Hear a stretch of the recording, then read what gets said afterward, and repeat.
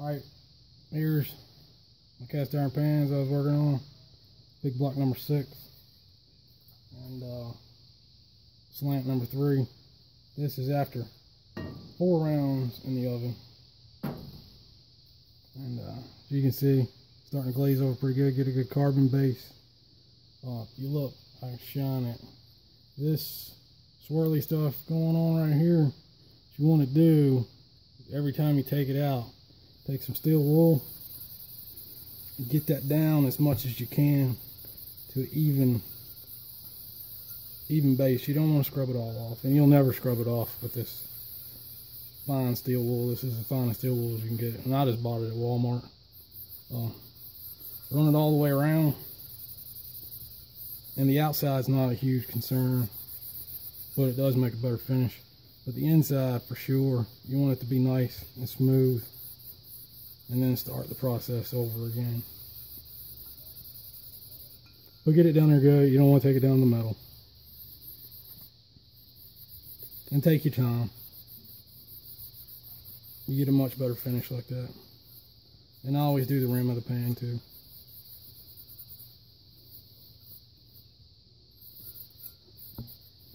And you can run your finger across. And it should be relatively smooth. There's a high spot.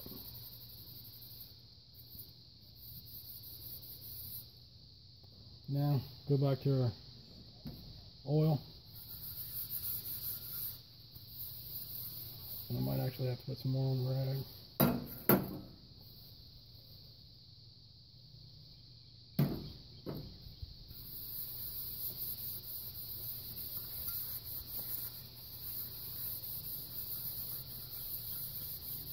But this is pretty good for 4 rounds in the oven.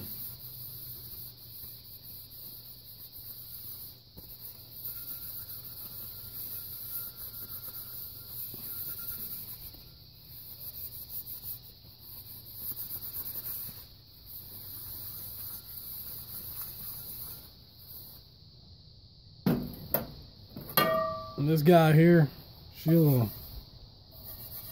be done very shortly. I got a good base going there. I'm guessing 2, maybe 3 more times.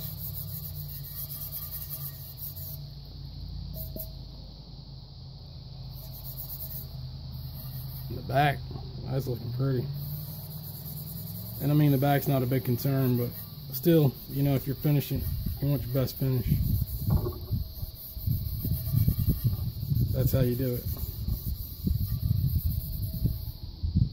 But in any event, I wanted to show you that. Bring you back when they're done. And hopefully flip an egg with them. Thanks for watching.